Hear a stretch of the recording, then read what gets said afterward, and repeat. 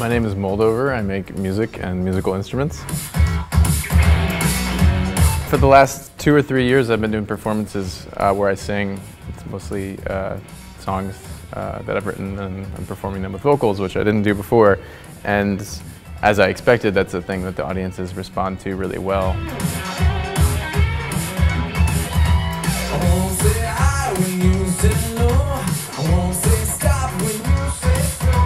Yesterday I did a little performance and presentation for the students at Berklee Valencia, and I talked about, I think, everything in my entire professional career.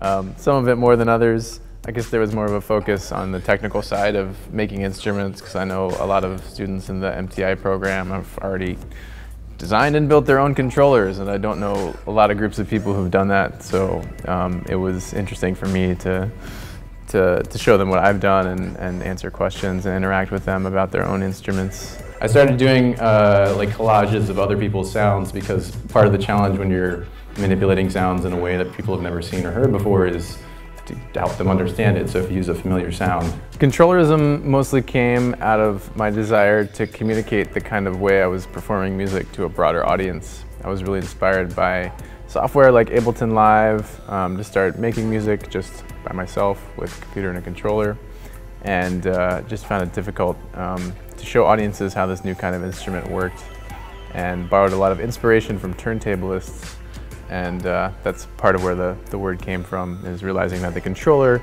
was a new musical instrument, kind of like the turntable, and controllerists would be this new generation of music makers, much like turntablists were.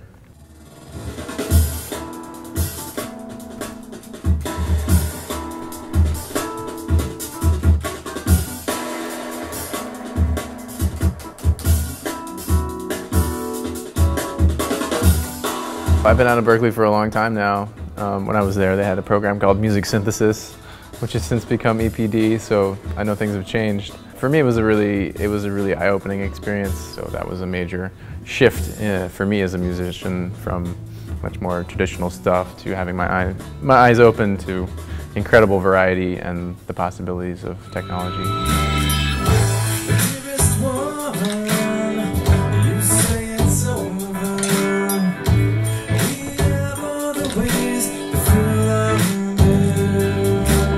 I think to stay on top of the industry, and especially with music technology, which rapidly changes, it's just to be open-minded about the definition that you give to music and music making. I think the more open-minded you are as far as your definitions of those things, you know, and how you can connect to them, the better.